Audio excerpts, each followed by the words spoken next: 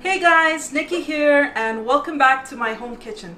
So for today's recipe we're going to be making a very popular Italian dessert called Panna Cotta. So let's get started with the ingredients.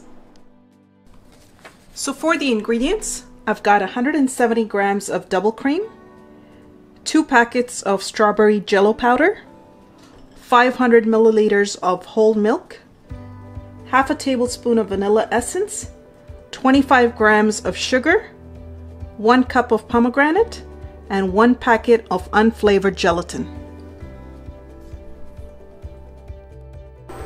So first we're going to take a small pan here and we're going to add in the milk.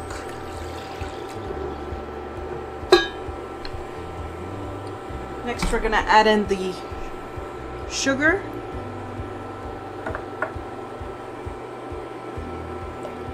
The vanilla essence. And the cream.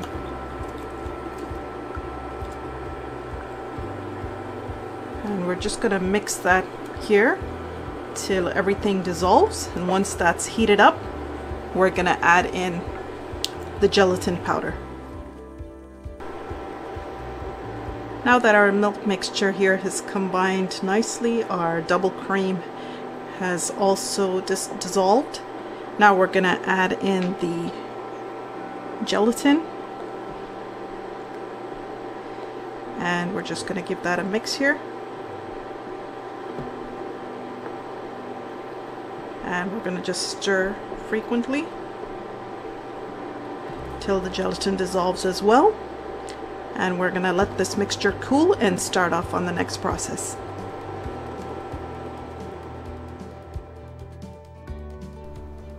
Our milk and cream mixture is ready. So we're going to put them into these glass molds now. What I've done is I've taken a deep bottom dish. I've rolled out a hand towel here so it doesn't slip, and I've put a hand towel right here so we can keep these glasses at an angle. And now we're just going to gently pour in the liquid here, just like that, just evenly between all the glasses.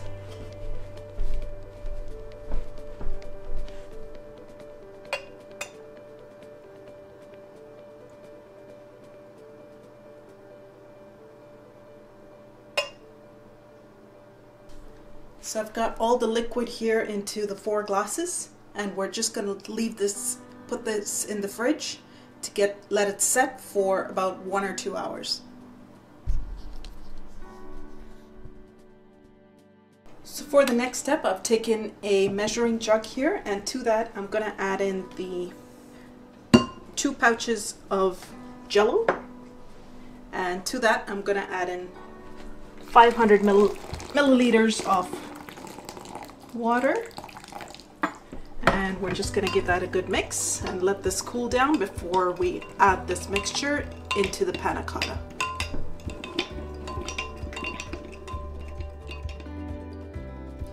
And now for the final part of our recipe, we're just going to be standing these glasses up from a slanting position, and we're going to pour in our jello mixture here, which we prepared earlier. You got to just make sure that it is completely cooled down, or else it's going to melt our panna cotta. Okay, so let's get started with that here, just in equal parts. And to top this off, we're just going to put in some pomegranate seeds.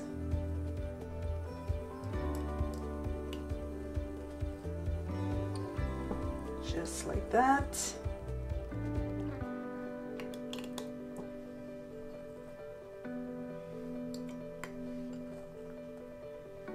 And then we're going to leave the rest for garnish later once it's fully set. And our dessert is finally ready.